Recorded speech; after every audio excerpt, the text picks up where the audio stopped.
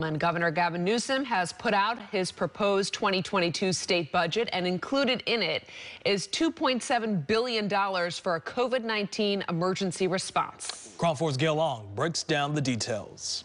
On Saturday, Governor Gavin Newsom's administration unveiled a proposed $2.7 billion COVID-19 emergency response package. Overall, the package includes $1.2 billion to bolster testing by expanding hours and capacity at testing sites throughout the state, $583 million to accelerate vaccination and booster efforts, combat misinformation, $614 million to support frontline workers, $200 million to support state response operations, and $110 million to support vulnerable populations. The governor's proposed budget also calls for new legislation to put supplemental paid sick leave policies in place to protect the state's healthcare workers. This amid the surge driven by the Omicron variant. Last year, there was an emergency supplemental paid sick leave policy that expired last fall.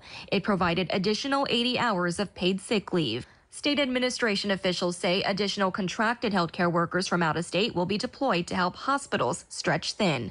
Governor Newsom will present his proposed state budget on Monday. Gayle, KRON 4 News.